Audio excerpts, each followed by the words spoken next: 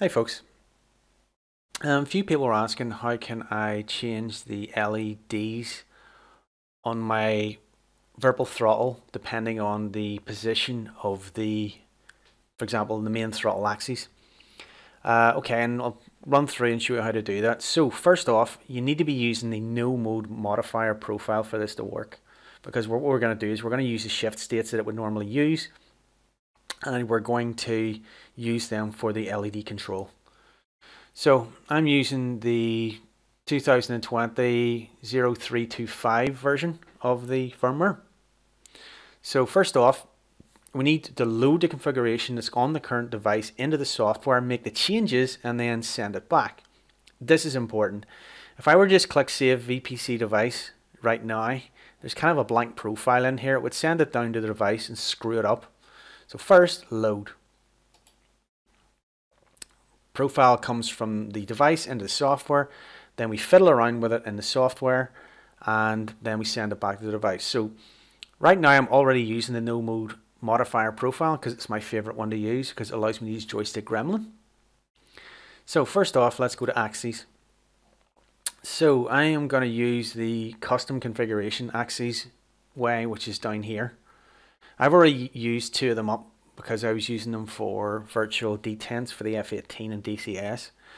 So when you're using buttons, creating these like virtual buttons, as it were, you know, that they're in the physical table, I always start from the highest number and work my way down. So I start at 128 and then start counting down. So first off, pick our axes. And a percentage range, I'm going to go say 85, and I'm going to go 100. So between these two values, it's when this will go active, and I'm going to put button 126 in there. Next, we go to our button tab, and I'm going to use Shift State 1 and type in 126. And then I'm going to set the mode to on because we want it to trigger when it's on. And next, I'm going to configure the LEDs. Now for my particular throttle, it's the panel. I have a V1 throttle, so I'm going to select the panel because that's the ones that light up for me. And then I'm going to pick a color. So there we go. And then we now save that back to the device.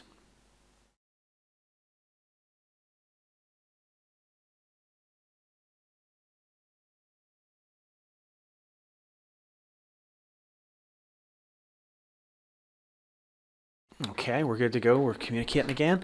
So what I'll do is I'll move the throttle forward. And there you can see button 126 has gone active and my throttle panel is now lit up. By default, I have the LEDs off.